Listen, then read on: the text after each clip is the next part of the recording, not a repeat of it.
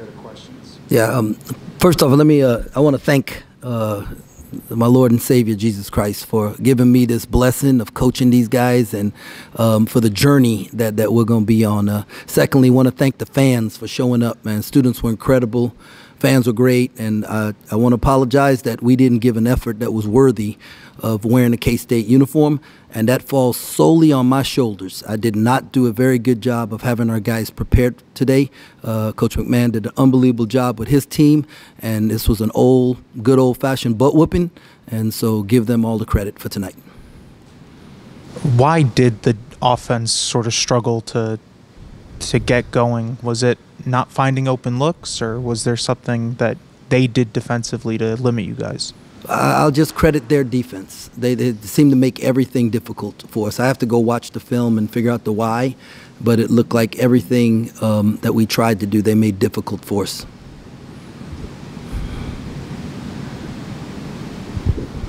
We saw Doug start tonight for the first time this year. What did you like from him? What do you still want to see him improve? Yeah, Doug did a great job with his start, and we got a ways to go. And because your point guards are like pitchers, they're judged by wins and losses, and so we all have. But this isn't Doug's fault. This is my fault. How did you see him improve defensively over the course of the season? Well, we've only played 3 games. He's learning. He's learning to guard the way we want him to guard, especially off the ball, and so he's trying and he cares. He has got a big heart, so excited about this journey. What are just kind of your emotions and feelings with Cam being out there, and obviously him playing super well? And then I love Cam Carter, and I'm so thankful for him. For what he's given to K-State, and it actually was a little bit more emotional than I thought it was going to be. To see him and stuff, and but then it sucked watching him play. So.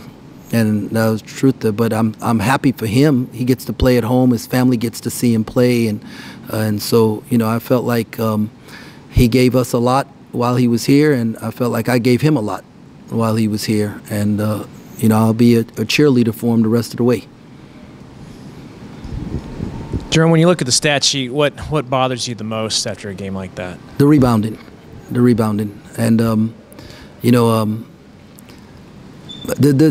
once again, this falls solely on my shoulders, right? Like, you start like looking at teams who have won the national championship in the past and stuff like that. And when we were at Baylor, we were 274th in the country in defensive rebounding, right?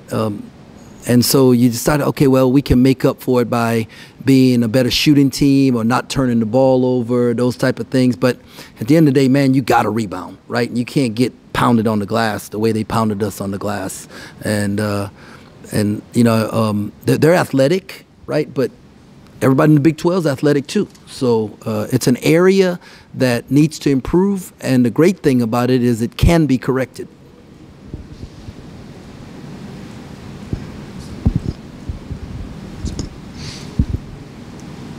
It's only the 3rd game of the year, and so there is still plenty of basketball left to play. What do you sort of tell the guys heading into these next few games to make sure that they get focused and they don't let this loss spiral?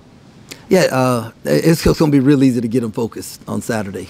All right, so that's the eye in the sky doesn't lie, and so it's going to be real easy. And it's not the first time we've lost a game. I just don't like losing at home. That's just one of our goals is to go undefeated at home, and we blew that tonight. And and that's on me, and so I'm pissed about that. I know, I'm sure the film will show you guys a little bit more, but was there a reason why you guys struggled to rebound? Yeah, they jump really high.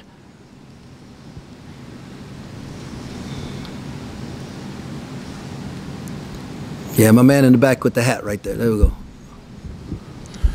Hey, Coach. What is one positive thing that you can take this evening from the loss? Even though you lost, what was one positive thing that you saw with your team this evening? Well, great thing about this is early in the year and it doesn't end your season. That's the positive.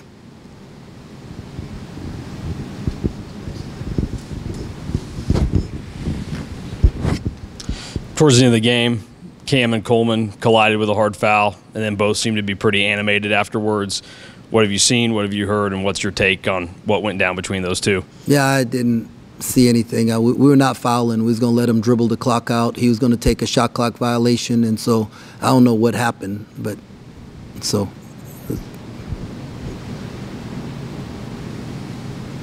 Any other questions for Coach? Okay, thank you, Coach. Thanks a lot. Go Cats.